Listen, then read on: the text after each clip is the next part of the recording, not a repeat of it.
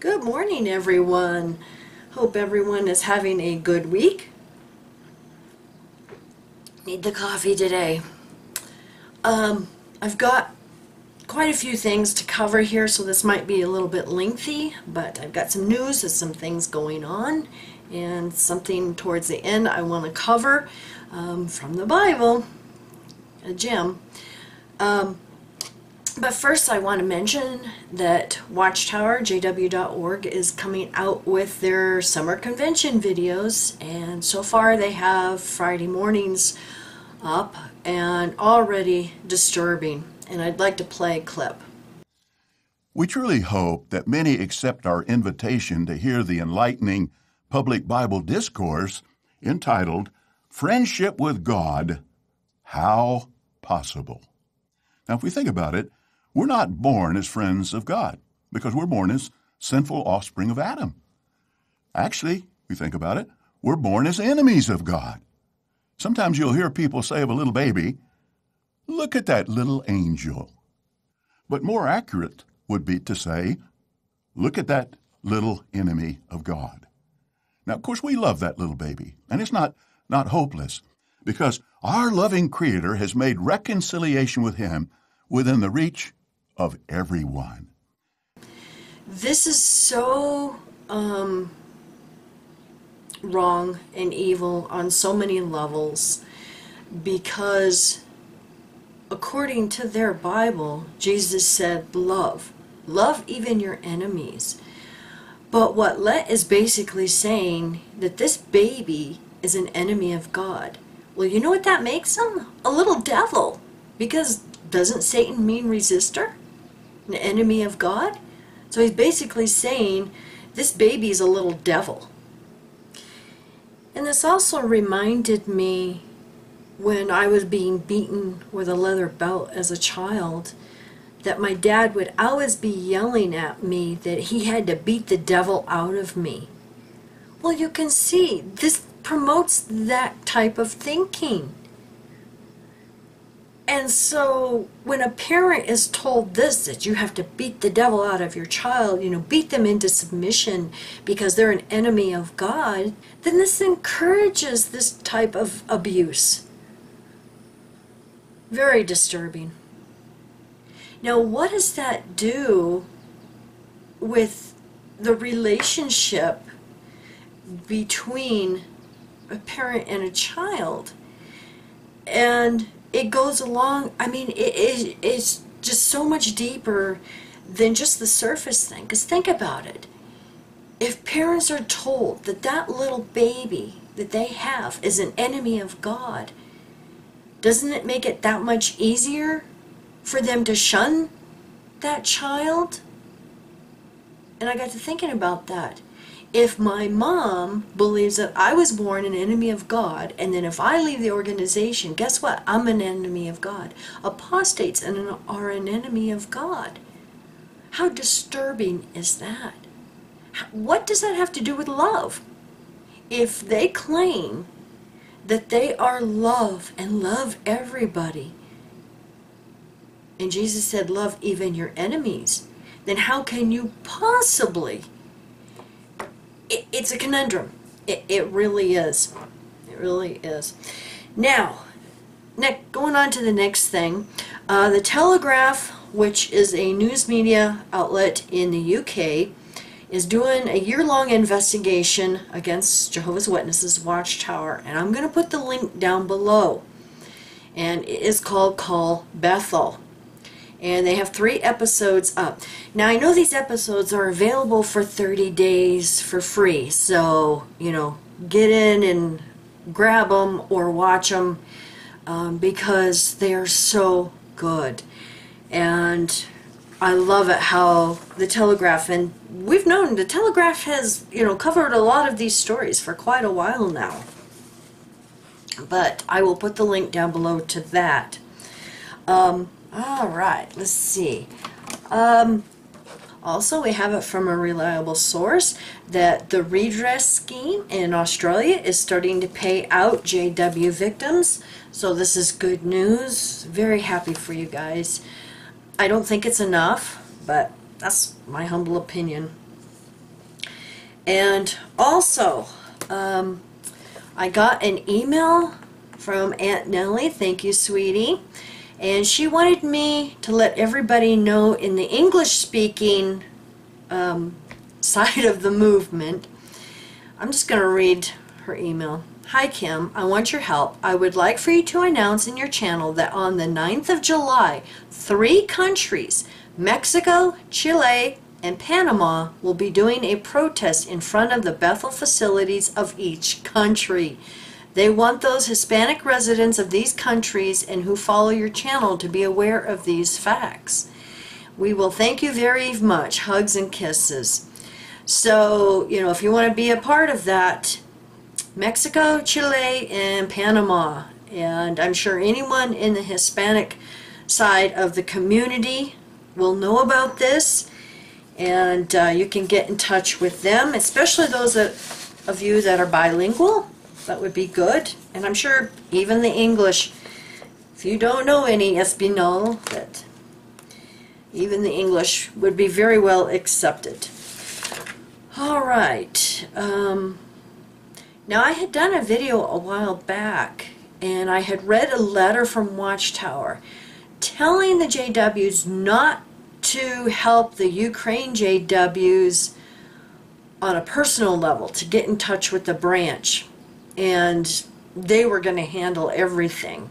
And if you couldn't do anything else, then donate money, and then they would give relief to the Ukraine Jehovah's Witnesses. And so I got a phone call, and it really upset me. And I just was like, wow. But I got a phone call from someone who is in the Poland Jehovah Witness group, who were fleeing from Ukraine. And this person told me that they are getting no help from the branch. The army has to help the JWs in the Ukraine. And he says, I don't know why they said that they're getting help, because the branch isn't helping them. This is coming from people who are in this small little group of the refugees from Ukraine. So he says, when they say they're helping, they are not. It is the army that is helping them. He also told me that Venezuela, that they were getting help from the branch and relief aid. And if I remember correctly, jwu.org even had a video about them helping the Jehovah's Witnesses in Venezuela. And he says, no, they're getting help from Brazil. There's no help from the branch.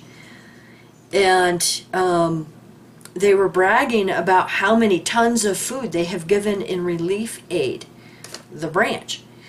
And he says, when you do the math, it only comes out to 8 ounces per person per day. That's not a lot. That's not enough to, thrive on. I mean, that's barely rations to survive on. 8 ounces a day? So this is, like I said, this was disturbing, and to hear this from PMOs and those involved right there, that the branch is not helping. And I wish so badly that I could tell these Jehovah's Witnesses that are donating for the relief fund of Watchtower to help their fellow brothers and sisters, that it's not getting to help to the brothers and sisters. It's going in Watchtower's pocket. Oh, that just makes me so angry. I also want to mention there has been another lawsuit, CSA case, filed in the Kings County Clerk on April 25th, 2022. I'm not going to mention her name, but I'm just going to mention the last name is Sandstrom. And I'm going to put the link down below to this, and you can get all of the documents. But what is interesting about this case is that her and her attorneys have mentioned the governing body as defendants in this also. And not only the Watchtower Bible Tract Society of New York and the governing body of Jehovah's Witnesses and the Christian Congregation of Jehovah's Witnesses, but they have also named some other corporations that, there was really no proof that they had any affiliation with Watchtower. So why would they be mentioned in this lawsuit? And I'm going to, here. Defendant, Watchtower Enterprises, Inc.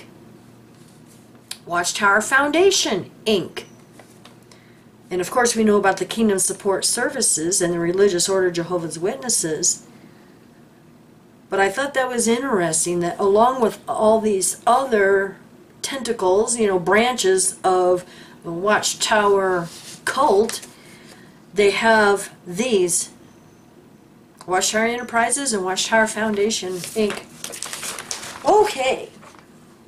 Now I'd like to cover something else. You know how Mike and I, we've been doing research on the Bible, and when you go back and see some of these scriptures, and it's like, why didn't it click? Why didn't this click for the 49 years I was a Jehovah's Witness? We know the story of Jacob and Leah and Rachel. That whole story is even in my book of Bible stories, which we taught our kids as the truth. But how many of us and how many Jehovah's Witnesses really know what it is saying? It doesn't click. So I have my 1984 reference Bible here, and I want to read Genesis 28:1. Consequently, Isaac called Jacob and blessed him and commanded him and said to him, "You must not take a wife from the daughters of Canaan." Well, we know why. Well, they're false worshippers. Okay? So travel, get up, go to Paddan Aram, to the house of Bethuel, the father of your mother. So it was his uncle. And take there for yourself a wife from the daughters of Laban, the brother of your mother, his uncle. And God Almighty will bless you and make you fruitful and multiply you. We know that whole story. But how many of us catch this? Okay? Genesis 31. Verse 19. Now Laban had gone to shear his sheep. Meantime, Rachel stole the teraphim that belonged to her father. Okay? So we keep reading. Doesn't click. But when you go down to the footnotes, teraphim, idols, images. Why was Jacob told to travel to his uncles and the relatives to get a wife? Which ended up would be his cousin. Why go marry your cousin because you don't want to take a wife from the land of Canaan? Because they're false worshippers. Okay?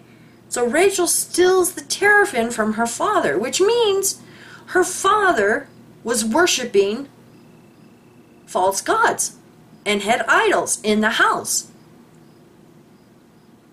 Well, wouldn't the kids also be the same type of worshippers with their father? Makes you wonder.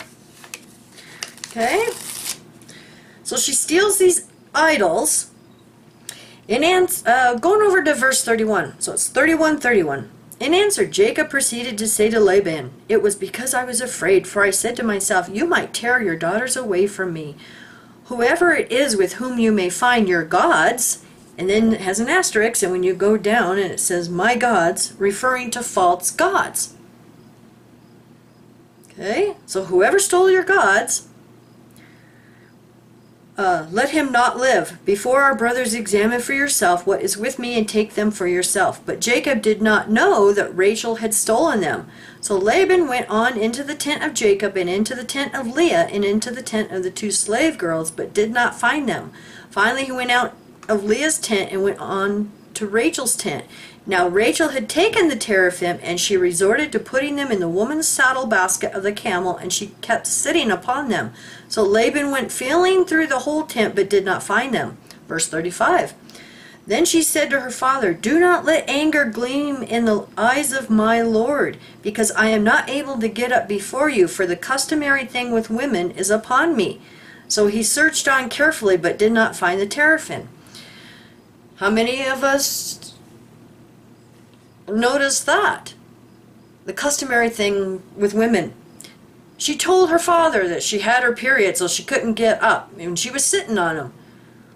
So did she really have it, or was she lying? And the thing is why steal them and do this thing if you're not worshiping them? So how could you be a worshiper of Jehovah? Well, I'll get into that, because there's actually like a legal aspect to this. So then, when you go to the Insight book, Volume 2, and look under Laban,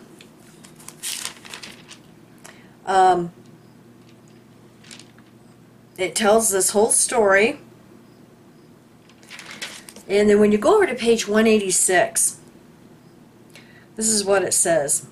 Laban was very concerned about retrieving the teraphim, or household idols, that's what they were, which Rachel, unknown to Jacob, had stolen. These he was unable to find, for Rachel kept them concealed, and she was sitting on them. Laban may have become influenced in his religious ideas by the moon-worshipping people among whom he dwelt. Moon worshippers! And this may be indicated by his use of omens and his possession of teraphim. However, it should be noted that it was likely more than merely religious reasons that made Laban so anxious to locate and retrieve the teraphim. Tablets unearthed at Nuzi near Kirkuk, Iraq, reveal that according to the laws of patriarchal times in that particular area, possession of such household idols by a woman's husband, which would have been Jacob, could give him the right to appear in court and claim the estate of his deceased father-in-law. Hence, Laban may have thought that Jacob himself stole the teraphim in order to dispossess Laban's own sons later. This may explain why, on failing to locate the household gods, Laban was anxious to conclude an agreement with Jacob that would ensure that Jacob would not go back with the household gods after Laban's death to deprive his sons of their inheritance. So just a little bit of history, and in the Bible, and then you've got a question, and this is where critical thinking comes in. If Jacob was told to travel to this other area and get a wife from his relatives, and not to take a Canaanite woman for a wife because they were false worshippers, well, if Laban's household were false worshippers with the moon cult, you just gotta like shrug your shoulders and say, you know, what in the world? But this is what Mike and I, and XJW Jane Doe, Elder's Wife Jane Doe, and many others on YouTube have been doing.